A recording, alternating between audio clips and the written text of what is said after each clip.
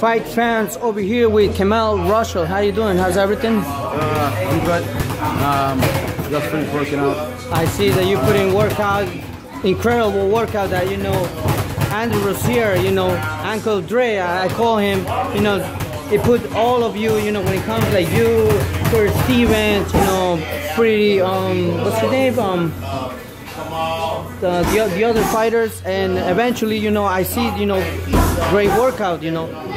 Could you tell us, you know, when is your next fight, or, you know, what are we expecting, you know, like from you? To tell you the truth, I don't really know yet, you know what I mean? I haven't got a date yet, but I'm in the process, you know what I mean? I'm always training, I'm always ready, I'm amongst some of the best in the world, you know what I mean? And that's where I feel like I belong. Matter of fact, I just came here, 2 weeks. Oh wow. You know, so I'm just breaking in.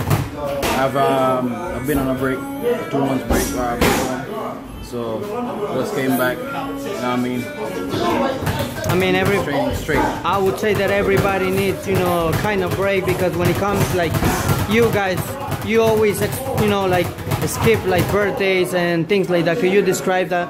What are the things that sometimes you have to skip in order when you dedicate yourself to this sport? Yeah, of course.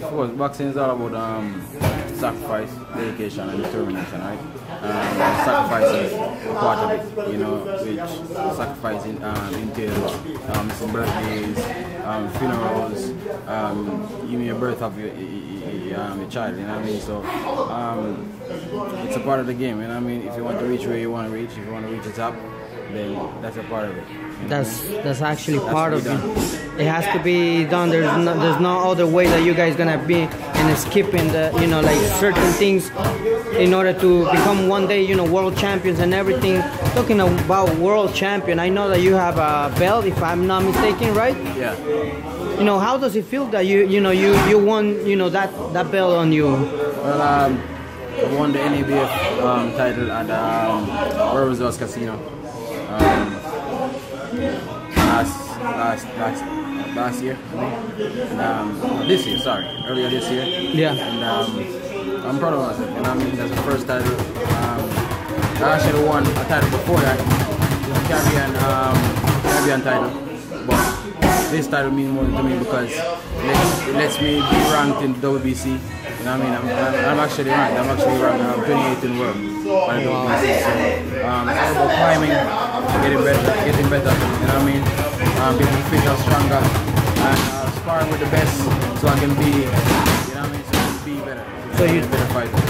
So basically, you're just waiting for somebody. Like, let's say, if he appears and someone calls you out, definitely you are ready, you know, to step in and then do what you need to do. Of course, it depends, you know what I mean? It's our business as well, you know what I mean? It depends if the occasion is right, if the money is right, if everything is right, if the time is right, then I'm definitely stepping in, taking a chance.